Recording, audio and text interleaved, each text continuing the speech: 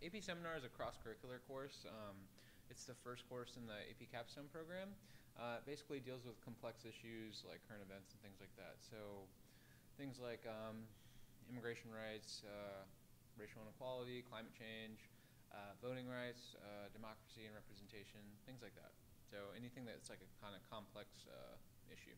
I think students should take the class because along with studying all of these complex issues, there's a lot of skill building in the course. A lot of it has to do with composing research papers on the topic, being able to do presentations about solutions to some of these problems, and also just building up their presentation skills, their writing skills, all the things that students really are going to need in college. That's kind of like the main focus of AP Seminar.